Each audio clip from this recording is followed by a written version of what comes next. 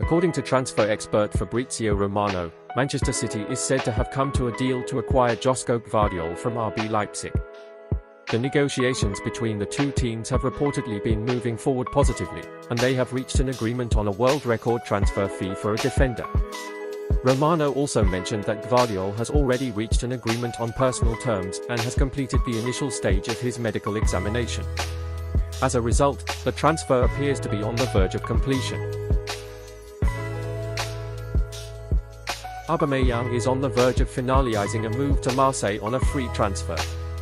The French club has reached an agreement with Chelsea, and the former Arsenal striker is expected to sign a 3-year contract. His medical examination is scheduled for Thursday.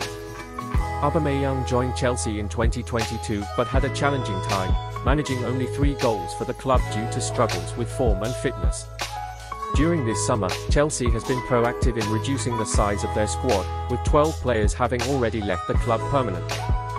Aubameyang is set to become the 13th player to depart from Chelsea. Manchester United secured their second consecutive victory of the summer with a 1-0 win, courtesy of Donny van de Beek's goal. After defeating Leeds in their initial pre-season friendly, coach Erik ten Hag opted for 2 different lineups in each half in front of an enthusiastic crowd of 48,000 in Edinburgh. During the early stages of the match, Anthony, Amad Diallo, and Mason Mount had some notable opportunities as Manchester United started strongly, but unfortunately, they couldn't find the breakthrough goal.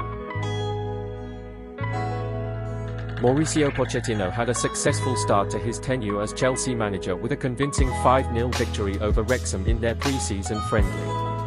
Ian Maatsen, Conor Gallagher, and Christopher Nkunku were among the scorers for Chelsea, showcasing the team's attacking prowess and dominant performance.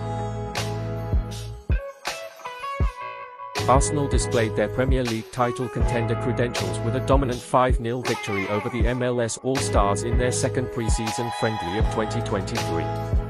Gabriel Jesus, Leandro Trossard, Jorginho, Gabriel Martinelli, and Kai Havertz were among the goal scorers for Arsenal, with Trossard's injury being a concern despite his impressive performance. Arsenal's next match is against Manchester United, while the MLS players will be participating in the Leagues Cup with Mexican Liga MX clubs.